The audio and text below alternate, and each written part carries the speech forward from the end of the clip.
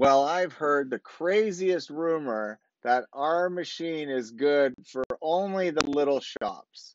Well, let me tell you, although we do produce using a counterintuitive single piece flow method, it is the fastest way to do anything. And even the big shops now are starting to see it.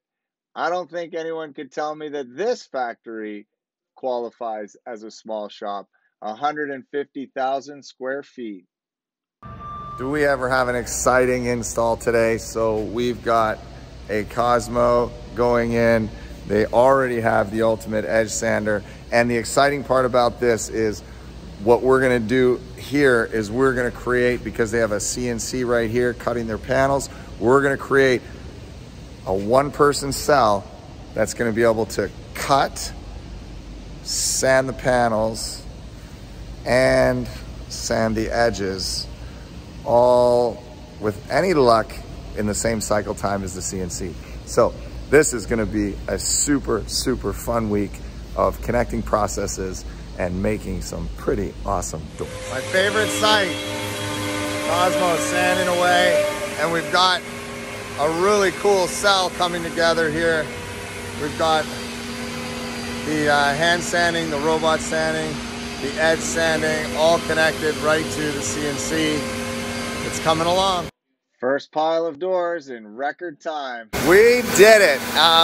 This is so awesome. We'll show some better footage of it, but we've got the sander, robot, inspection, and hand sand portion all connected in one cell. And you know, for anyone shopping for automation or looking at machines, you gotta be very cognizant of the machine, like the robot. This is only like 50% of the equation. If you don't have the system set up right, you don't have the timing right, you don't know how to subordinate activity to a bottleneck, you're shooting yourself in the foot. You're losing a lot of throughput. So we'll do our best to explain all of that in this video. So stay tuned. Okay, this is amazing. Something just happened that we want to capture, and this is why single piece flow is so important. We can't stress it enough. I mean, let me just show you. Hang on, I gotta flip. So we're doing our hand sanding on this bench, followed by the robot sanding there, and then the part everybody skips is the inspection. We want to make sure we're inspecting so every door comes out perfect.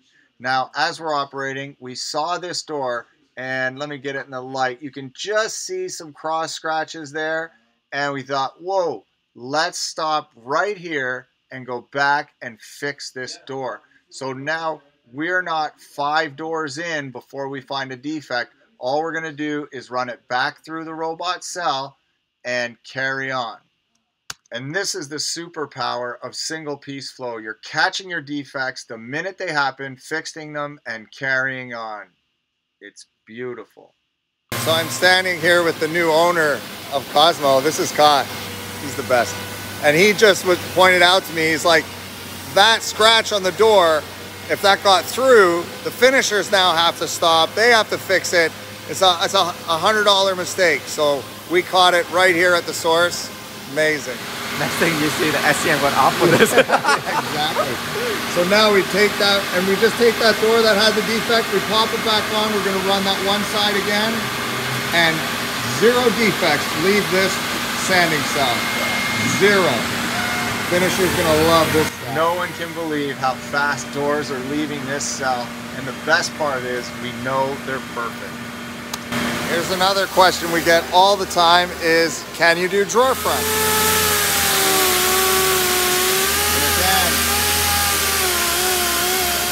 Textbook perfect. We have one part going through the edge sander, one part in staging waiting for the robot, one part on the robot. Then that one goes over to inspection, and then to the finished file. That one moves on to the robot. The one in the edge sander moves on to the bench. It's like watching a symphony. This is so fun. We're on day 2, and Ka, this is old hat for him now, he's actually doing the most technical setup on the edges, totally unsupervised. So what we've done here for the benefit of all of our viewers is we've just playing this in supersonic speed so you can see how single piece flow affects the manufacture of these cabinet doors. One of my favorite sayings is, you have to watch the baton, not the runner. So although the operator seems to be moving around all over the place, you can watch how fast the parts are actually flowing through the cell into the finished pile. It's quite remarkable, and as you can see a few people in the background, no one can believe it. So it is a very counterintuitive principle, but once you get it figured out, it's about 50% faster than traditional batch manufacturing. So this is really what separates us in the industry and makes us different, is that we work with customers to set up a system. We're not just selling you a machine and saying, okay, good luck, once you've got it installed. We really want to work with you because we understand the whole value stream from start to finish, and we develop that system with you to maximize the throughput. In this case, even a small batch of even 5 would totally railroad this whole process. Imagine if you had to sand 5 pieces through the edge sander first, and then you'd have 5 pieces stacked up on the hand sanding table, and then 5 pieces on the robot, and then 5 pieces into your inspection. It would be impossible for the operator to do a quality job. Well, there you have it. Another company saved from the perils of hand sanding. If you've got a sanding bottleneck, whether it's in your raw sanding department or your finishing room, let us help you develop a sanding system tailored to you that's going to solve that problem. We're at the day and age now where I think it's just time. Hand sanding's got to go. We'll see you all soon. If you have any questions, feel free to reach out to me or my team at info@stolbeck.ca. I almost forgot. I've included a little clip, and it's super sped up on single piece flow just after I'm done talking right now. You can see what happens even with a small batch of 5 or 10 in this demo. It's great. If you trust me, I appreciate that when I tell you that single piece flow is the fastest way to build something. But trust is even better when there's numbers to back it up. So if you're interested, let the video play for another 30 seconds and you'll see single piece flow in action versus a batch of 5 or 10. So I'll let you be the judge of how many parts you want to produce at once.